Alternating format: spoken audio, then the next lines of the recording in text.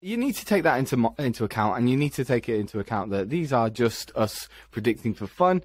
I don't think any of us acted on our predictions last year. No, No. exactly. So we still follow the basic investing rules that we can't predict macro, we can't predict what the future holds, and we still try and invest with as risk adjusted as possible, if that's the correct term. It isn't the correct term, but it's close. So I think everyone just needs to take that account, and it is certainly not advice, and it's just a bit of fun that we do every year. So who wants to go first with one of their predictions? I'll go first with mine because I sticking on a theme from my last year's predictions, which were horribly wrong. Core inflation will be at the target, which will essentially be between 2 and 3 by the end of 2023. Now, I think this one is a fairly safe prediction in my head, which kind of makes me think it's going to go horrendously wrong. But I posted on the Discord the other day because midweek the stocks fell about 4.5%, and there was quite a lot of fear in the market. And I just pointed out to people, look, there's a lot of good still out there. I mean, you're getting swamped by the bad news. But here's a list of things that I still think are pretty good about the market, so I'll list them to you. We still have a strong labour market in the US. US consumers are still spending because we've just had the biggest ever Black Friday.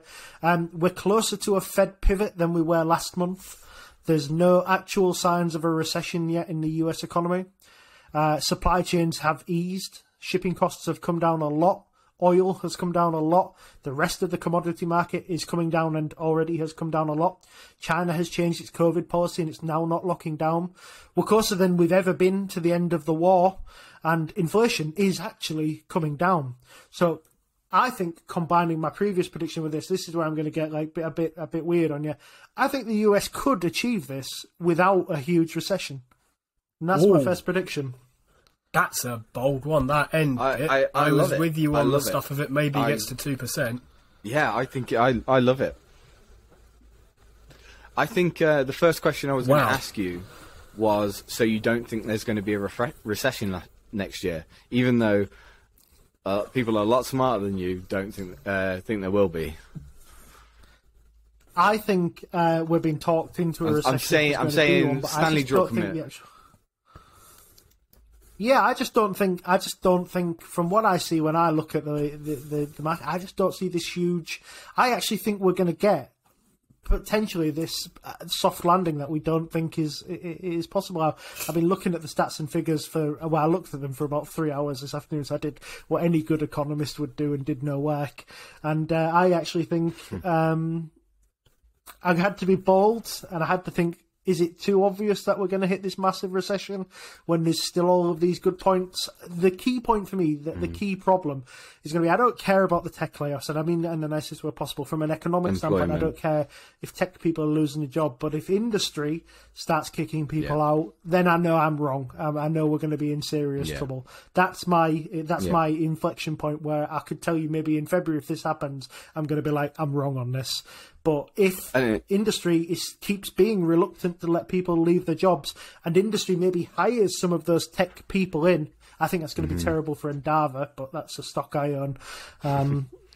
Aside from that, but if industry keeps their job and tech people lose their job, I don't think that's too bad for the economy. I think that the US could come out of this smelling of roses. Yes. So I don't think you're right. I think you're going to be too early. I think you are going to be too early. I think it's going to be around 4% inflation next year. Story of my life. I think you're going to. I think you're going to arrive too early. But I do think.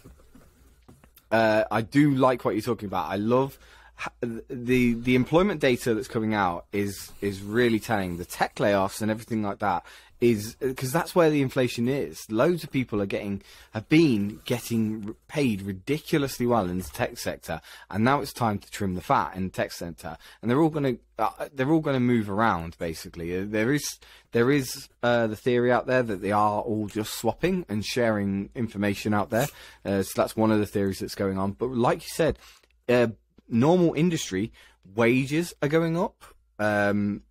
certain industries are taking on. The one that comes off the top of my head right now is BAE Systems, which is hiring another 3,500 people because of all the US contracts they're getting on the ships and the planes. So, like big hard old industry, Tyson Foods is also hiring as well.